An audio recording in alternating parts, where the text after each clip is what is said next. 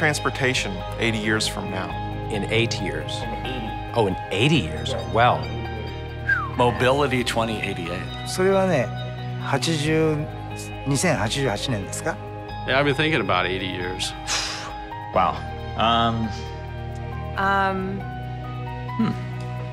That's a good question.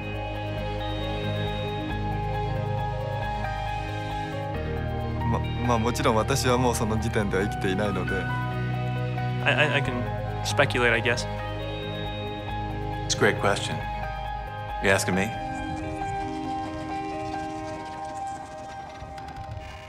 In 80 years, people will go from point A to point B in probably a number of methods. I tend to privilege one specific method, which would be the alpha position of the foot. Walking is certainly great for the environment, certainly great for your health. It's certainly fantastic to discover social spaces. It's a great way to mix. The foot is almost perfect. It's going to take him 80 years to get somewhere? That's pretty long. That's a long walk.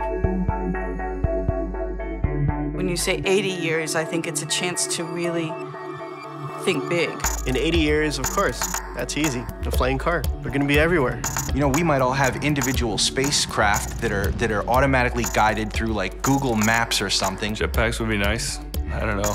Personal helicopters. I don't want a jetpack. Imagine taking all the idiots on the road today and putting them up in the air, jetting around. I mean, the collisions would be incredible. People talk about teleportation. That's looking like a possibility. Magnetic levitation is another one. What if we could unlock gravity? Definitely. Well, that's going to happen way before that. I think that's within a few weeks. I would say that's going to happen fast, and people being invisible. I am amazed at the progress that gets made in 10 or 20 years.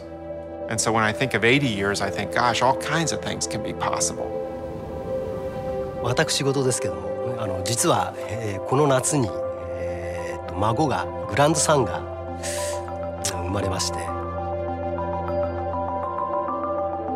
で、本当にまだちっちゃな命ですけども、10年後、20年後、我々と同じような青空が、この子は見れるんだろうかってやっぱり思います。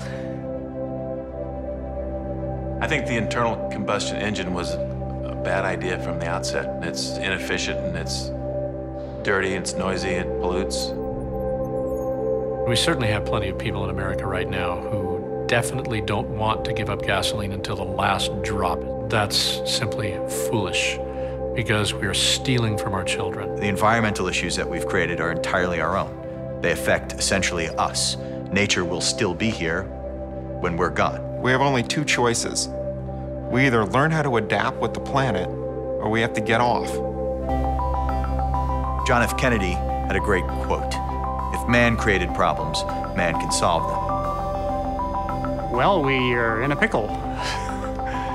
If you're going to generate large quantities of electric power, how do you do that? Wind, the ocean, the sun. You know, the sun produces 800 million gigawatts constantly.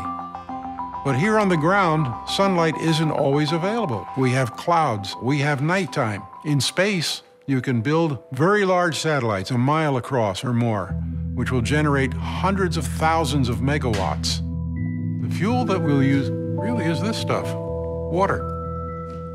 Inside water is hydrogen. Hydrogen makes an excellent fuel. It burns cleanly, and when you burn it, the waste product is more water. The real changes for our society and transportation will not lie just in the fact that we have different fuel systems or different energy sources. How do we use those energy sources? That's really what's going to change our way of living. In the last 50 years, we have organized ourselves to make it so that we can't live without cars. If I was an alien race peering down at the planet Earth, staring at all of these shiny metal boxes, I would think their primary function would be to stay in one place, to be parked. For the last 100 years, cities have been designed around cars. I think now it's time we make cars designed for the city. You want to do something that is leapfrogging previous technologies. For instance, if you think of the cell phone, it's a fantastic device. And when you measure it against the landline, it's impossible to think, why would I use anything else but a cell phone?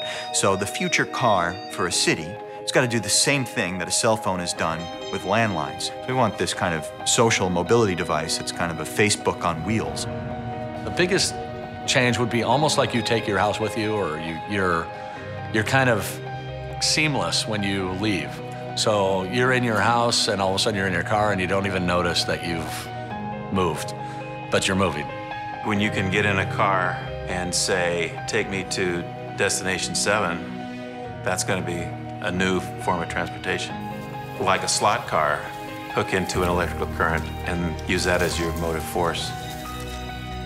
Control-free vehicles where basically there's no such thing as a driver, there's just passengers. In 80 years, I don't know that steel will be what we'll use anymore. Glass technology will change, lighting technology. An autopilot system. Mechanical drive systems will disappear. Stackable cars. Everything's becoming more advanced. A train of cars. Cars that articulate their frames and stand up and then interlock with the car behind it and charges via induction in the street. Maybe people won't even own cars anymore in 80 years. Maybe there'll just be fleets of robot-controlled cars. They've talked about cars that could actually drive themselves. That's called a chauffeur in my book, but there's a hopefulness predicting things that sound outlandish to us now. There's a lot of optimism in thinking about the future. It's a kind of exercise in dreaming. We can do anything. We can do whatever we want to because you could send a dude to the moon, you know? Like, people can clone a goat. They can do a heart transplant. We can do whatever we want to do. People that are known as innovators they've all had the vision to look beyond where they are today and see things that other people couldn't see and see new possibilities and new applications. I'm counting on being surprised. So far, history's never let me down. I've been surprised just from the time that I was a child till now. I'm amazed at watching my own kids and how they're living compared to the way I grew up.